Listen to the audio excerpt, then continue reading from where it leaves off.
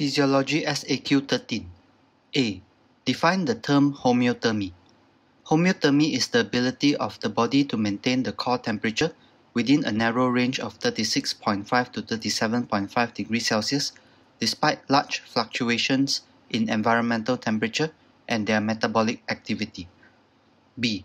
Describe the physiological response to hypothermia. Sensor. Hypothermia stimulates cold receptors at the skin, Krauss bulbs via A delta fibers, which are active at less than 25 degrees Celsius, and thermoreceptors at the spinal cord, deep thorax, and abdomen. Efferent pathway is via the spinothalamic tract. Controller is the posterior hypothalamus, which responds to cold efferent impulses, integrates input, and initiates physiological and behavioral effector responses for heat conservation and production. Efferent pathway is via sympathetic nerve fibers, motor nerve fibers, and via hormonal systems. Effector responses results in heat production and conservation.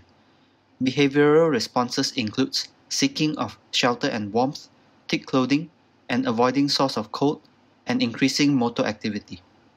Physiological responses includes shivering, non-shivering thermogenesis, vasoconstriction, insulation, countercurrent heat exchange at the skin, pillow erection, reduced sweating, thyroid hormone and catecholamine actions. Shivering. Somatomotor activation results in shivering, which consists of oscillating contraction and relaxation, especially at truncal muscles. This increases heat production by up to 5x and increases metabolic rate by 2 to 3 times. Non-shivering thermogenesis increases metabolic heat production without mechanical work. It is activated by beta-3 sympathetic activity. Metabolic rate increases by 2 to 3 times. It occurs in brown fat. Uncoupling protein is inserted into the inner membrane of the mitochondria, and uncoupling of oxidative phosphorylation occurs. Free passage of hydrogen ions into the mitochondrial matrix occurs without ATP synthesis. Non-shivering thermogenesis is only significant in neonates. Skin effectors of heat conservation. Vasoconstriction of arteries, veins, AV anastomosis, and precapillary sphincters occur. There is increased cutaneous sympathetic nervous system stimulation from the hypothalamus and alpha-1 adrenoceptor agonism. Skin blood flow reduces by up to 10 times. Skin temperature reduces to near ambient temperature. There is reduced temperature gradient between the cool skin and cooler surrounding. There is reduced heat loss via radiation, convection, and conduction.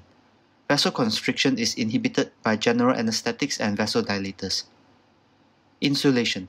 Physical contact is required for heat loss via convection and conduction. Skin and subcutaneous fat separate internal organs from the cold environment. Insulation prevents heat loss via radiation, convection, conduction, and evaporation. Countercurrent heat exchange. Cutaneous arteries lie next to cutaneous veins. Venous blood recovers heat from the arterial blood as the former warms on its way back to the body.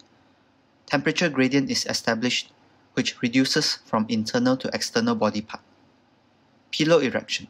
Contraction of pillow erector muscles of hair reduces heat loss by convection via trapping of a layer of warm air along the skin. Reduced sweating. There is reduced heat loss via evaporation of sweat. Thyroid hormone and catecholamine secretion increases metabolism and heat production.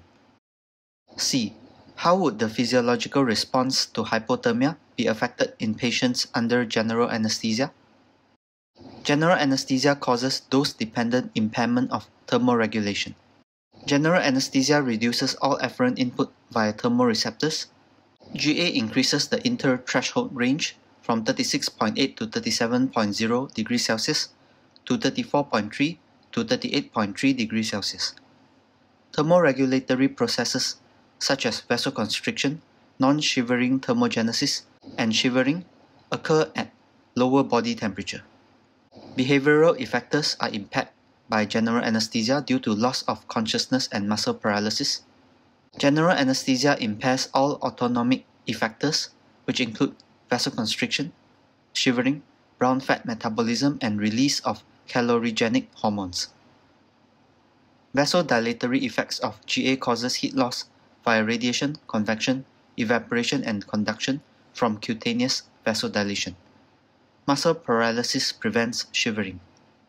GA causes reduced metabolic activity and thus reduced heat production.